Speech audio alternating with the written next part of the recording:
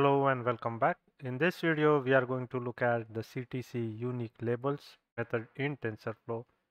So what we have here is a way to create labels and indices for batch labels for the TNN CTC loss.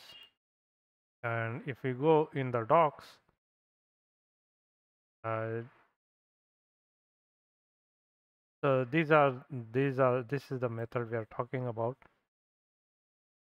And the decoded, we are creating a decoded sequence, and then we are using that as an input here to the method ctc underscore unique underscore labels, and that will automatically generate the unique labels and the original indices, as we can see here. So that was a pretty short video. I hope you got some intuition about how to implement this method in TensorFlow. If you have any questions, comments, or suggestions, please do let me know in the comment section below.